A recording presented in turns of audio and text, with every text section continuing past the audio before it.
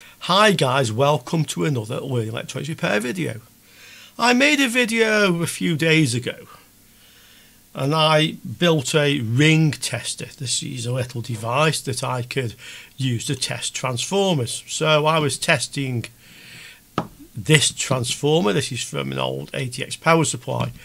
And what I was doing with this bit of wire was simulating a shorted turn.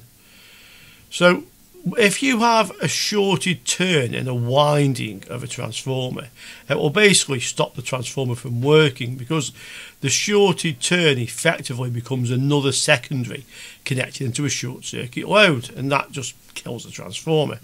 It may cause the transformer to burn up, it may blow whatever's driving the transformer. If it's a switch mode, transistors, MOSFETs, it might blow the fuses, or it may just not give any amount of output really.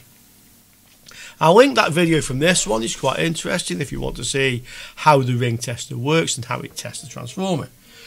But you guys probably know I like to do things the ghetto way sometimes. It occurred to me there might be a very simple way to test these transformers for shorted turns using it's a kind of ring tester, but it only has one component, yeah? So in this video I'm going to try to see if I can test whether this transformer has a shorted turn, which I'm simulating, using one component. And that component is a relay. So here we have a 12-volt relay. It has a normally closed and a normally open contact, and this is what we need. It has 6 pins, but it looks to me that it may be a double pole, or they may be connected together. So let's have a look first at our relay and let's see how it is actually constructed inside. So just using the multimeter. So here's the multimeter, just on continuity range. Let's see. These contacts at the end will be the coil, and they should have some resistance. A few hundred ohms maybe, yeah, 275 ohms. And then, are these connected together? No, they're not. So this is probably 2 switches inside here. Each one's a changeover. So most likely the middle one connects to here. Yeah, that's the normally closed. This is the other pole. And this is the normally open. So what we need to use is the normally closed connection. So that's these two. I'm going to do something I did when I was a kid, basically. I did this as a teenager, probably my young, early teens. So I thought it was quite funny to take a relay like this, and we don't even need to solder any wires, I don't think, on this. We have the connection from the relay coil, and we connect one end of the relay coil to the normally closed switch. The other end of the switch we connect back to the power supply. So when we put the power on, the relay will open the switch. But once the switch is open, there's no power to the coil, so it will close the switch, and then there'll be power to the coil, so it will open the switch. So this effectively should rattle backwards and forwards, making a loud buzzing noise. Let's see if this still works like it did when I was a kid, yeah? Let's try it.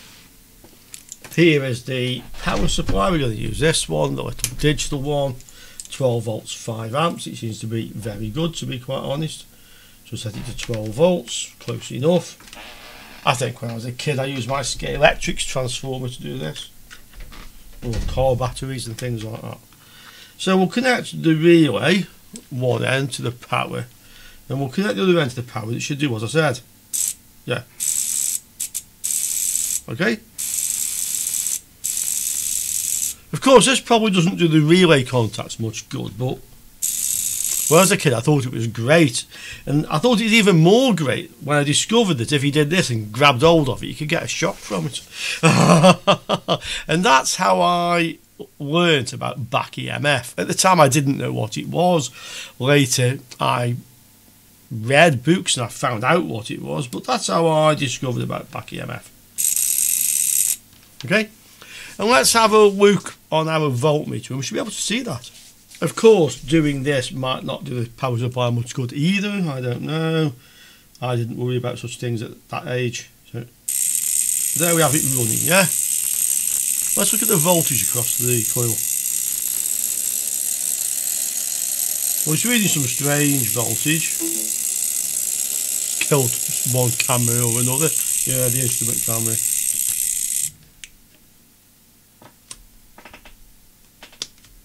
It's obviously generating a lot of interference and noise because it's killed the instrument camera. Let's try it again.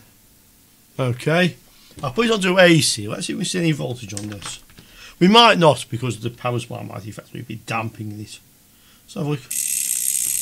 There we go. Nothing across there. How about across the switch? Okay, you can't see any voltage. But that's not what I'm totally concerned about in this experiment.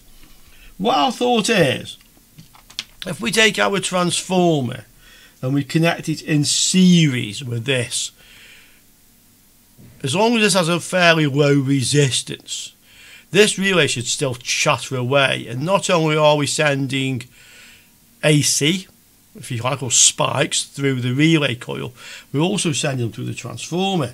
And it might be, if we stick it, say, on the primary, and then we short this turn, and we measure the voltage on the secondaries, we may see an output voltage, and then when we short the turn, it might go away. That's my theory that I want to test. So let's see if we can do it. To do this, we're going to need a few more crocodile clip leads. Let's try this camera. The other one obviously doesn't like something with this going on and off. So I'll put the short on the shorted turn, and let's connect our thing. Volts AC, what do we get? About 8, 7.98, okay? We'll disconnect the shorted turn, what do we get? About 11. So it does have an effect, but it's not giving us that much difference probably that you could actually say it's a good or a bad transformer. Let's try putting a diode in series with the output of this transformer and then using DC. So plenty more crocodile clip leads, I am sure. This is going to be the output of the transformer. This is a 1N4001 diode, so we'll connect that to there. And then I need one more crocodile clip lead to connect it back to my meter. Okay. So there we have the diode in the circuit. Right, so without the shorted turn, what's it do?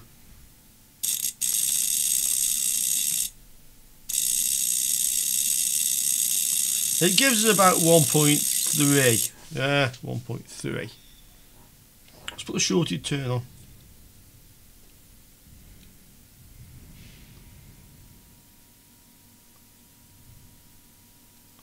Okay, now what does it do? Well, it actually gives us more. So that's not giving us any sort of conclusive thing, really. I've just realised now, no, I have it the right way round. I'll just make sure this test lead is good. Let me just, I'm just holding a crocodile clip lead together to be sure. 2.1, 1.8. I think I may have a dodgy croc clip lead. Give me a moment. Okay, I've sorted that out. Let's try it again. So we'll take the shorted turn off. Let's go. About 1.1. Put the short on again.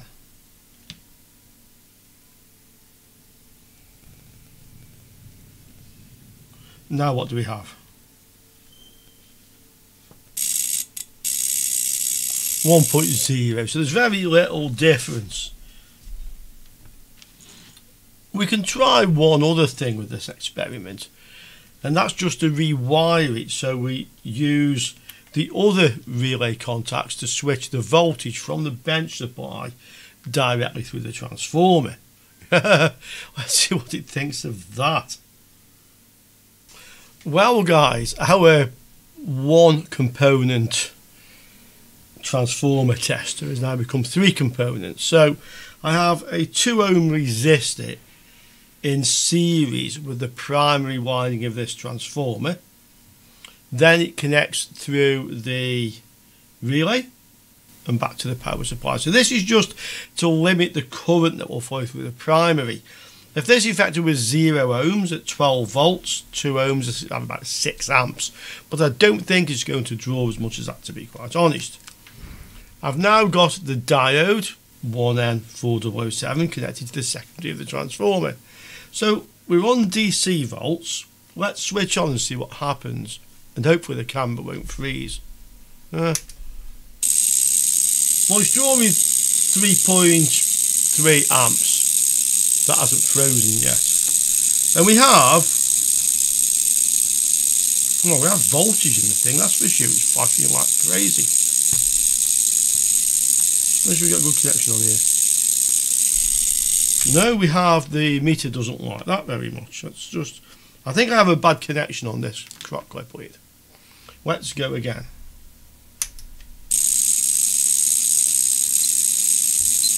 Well, it doesn't want to give a stable voltage, is the truth of it. It's possibly because all these DC spikes make it think like it's a some sort of AC signal. Maybe we need some sort of capacitor as well across the meter. We probably don't need a very big one. This is a 100 microfarad, 25 volts. I hope that's enough. Let's try and stick this the positive onto our probe. Let's do this the ghetto way. Okay, so just wrap the wire around the probe. Okay. The negative needs to go to the black probe, which I have to effectively, well, probably another crocodile clip lead actually. Just make sure it's a good one. One resistance range. Yeah, the lead's good. Okay, back to volts range. Okay, put that on there. And now we have 4 components in our transistor tester. Can we test the transformers? Well, it's giving about 8.8, 9. You can see. Gradually charging up. Okay, about 11.5. Let's put a shorted turn on the transformer. I'll probably have to short out the capacitor to get rid of that voltage. Okay, I don't think I've knocked the wire off. Let's put a shorted turn. So we're at about 11.7 volts. 12 volts nearly coming out of our transformer. That's quite impressive. Let's put a shorted turn on it, yeah? Will it give us an obviously lower reading? Let's see.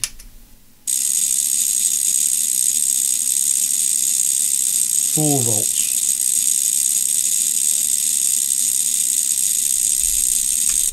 I think maybe the value of this capacitor is too high. Maybe I should use something a bit of a lower value than that. Okay, let's just short it out. Let's try a smaller capacitor. Let's try one of these. These are 2.2 microfarad, but they're like high voltage ones. 400 volt, but I'm not too worried about that. Let's try connecting a small capacitor, and this is where I found yet another crock clip lead. Is it a good one? From here to here.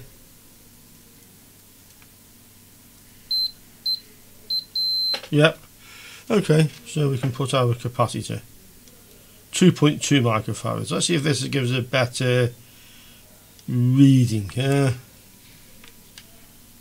This is the diode on here. I'll draw this on a piece of paper if it works. In fact, I'll draw it on a piece of paper even if it doesn't work. Volts. Short out the capacitor. Right, there's no charge in that now. Okay, let's take the shorted turn off. Yeah. Let's see what we get. Much higher. Yeah, 24, 25, and much more stable.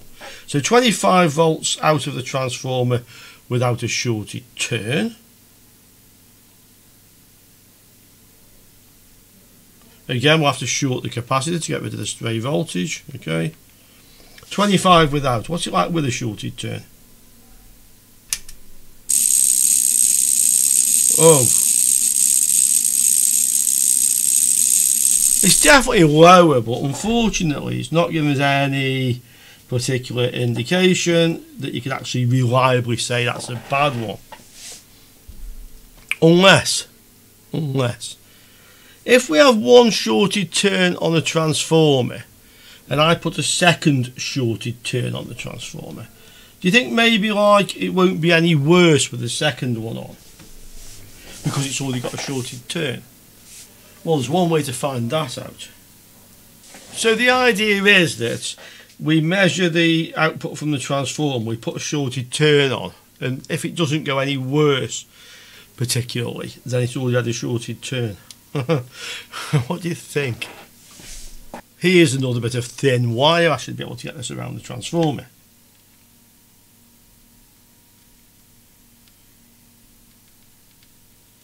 Yeah.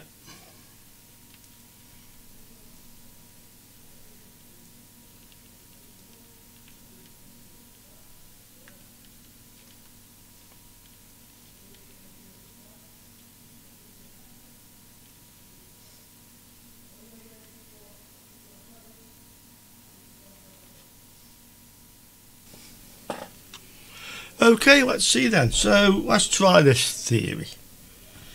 We have no shorted turns, okay? What do we get in the way of voltage? I'll just again short the capacitor just to make it 0. We need the 0 button. Oh, that's another component. Oh dear. 24, 25, 26, 25 to 26. Okay? We know this one brings it down to about, was it 12? See?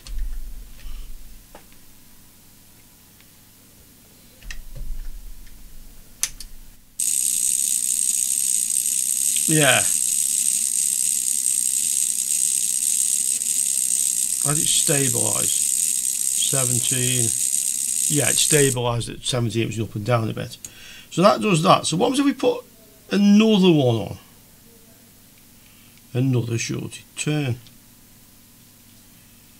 If this has no effect, but on its own it gives about 17 volts, so 2 shorted turns don't make any difference and one does, I think we can probably say that's a good indication.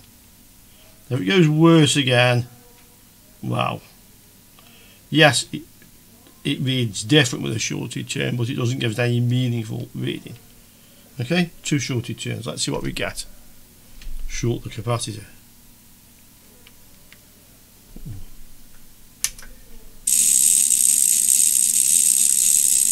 What was it reading? About 14, 15, 6, about 16. Yeah. Set this one off. Short it.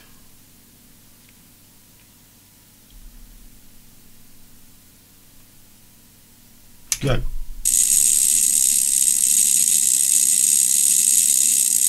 About 16 with just the one. 17, yeah.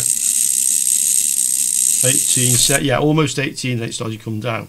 So just one gives 18. Just the other one.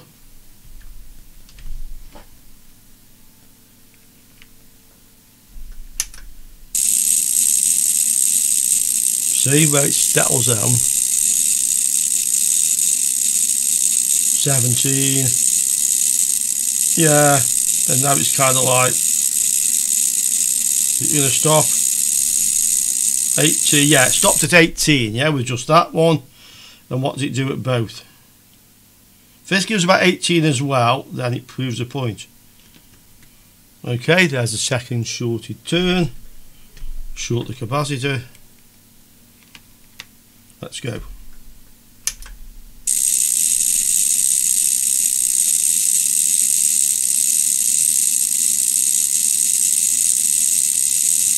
$16.7, so it only makes a difference of about 1.3 volts.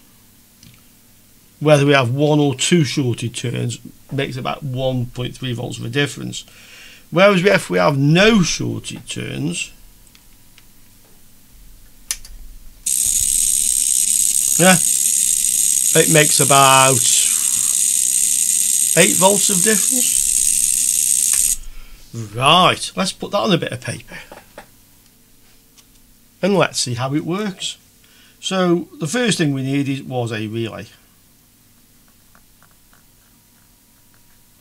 I used a 12 volt relay. I'm sure you could use some other voltage relay, but it seemed to work rather well. So 12 volts in, 12 volt relay. The relay is a double pole, double throw, so it has one contact like this. This is a normally closed contact, and it has a normally open contact like so. And then the other pole was the same thing again, so we had one normally closed contact and the normally open one.